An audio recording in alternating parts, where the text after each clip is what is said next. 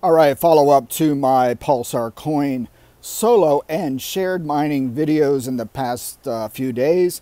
I've been share mining now using my Ryzen 9 3900Xs on Pulsar coin share mining, and I'm getting consistently 2 days now in a row at least 105, 106, 108, 106 to 8, right? Pulsar coin from doing shared mining. And if you look at my my workers here, you can see my hashes. But when I was solo mining, I would hit one block maybe a day, one block, miss a day, and one day I got 2 blocks. But it just seems the consistency is in shared pull mining right now. I'm going to let it go another day and see if I can break the 100 once more. If not, I'm just going to keep share pull mining right now instead of solo mining. I don't know. What do you guys think? Let me know.